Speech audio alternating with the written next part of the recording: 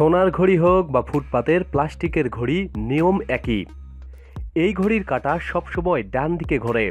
কিন্তু কেন ঘড়ির কাঁটা ডান দিকে ঘোরে? বাম দিকেও তো ঘুরতে পারত। এর কি কোনো নির্দিষ্ট কারণ আছে কি নেই? মনের মধ্যে কখনো কি উকি দিয়েছে এই প্রশ্ন? আসুন জেনে নেওয়া যাক কেন সব ঘড়িতেই এমনটা হয়। আসলে ঘড়ি আবিষ্কার হয়েছিল ইউরোপে। তার আগে মানুষ সময় দেখত সূর্য ঘড়িতে, আর সেই সূর্য ঘড়ির প্রভাবেই ঘড়ির কাঁটা ঘুরতে লাগলো ডান দিকে। ব্যাপারটা খুলে বলা যাক। ইউরোপ পৃথিবীর উত্তর গোলার্ধে অবস্থিত, তাই সূর্য হেলে থাকে দক্ষিণ আকাশে।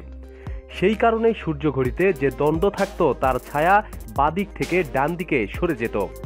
সেই হিসাবেই হতো সময়ের পরিমাপ। এ কারণেই ঘড়ির কাঁটাও সেভাবেই সরতে লাগলো বাম দিক থেকে ডান দিকে, যাকে বলে ক্লক ওয়াইজ।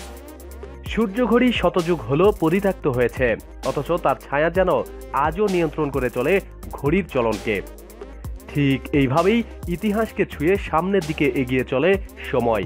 এটাই বোধহয় নিয়ম। প্রতিদিন সব খবরাখবরের জন্য আমাদের সাথেই থাকুন এবং সাবস্ক্রাইব করুন। ধন্যবাদ।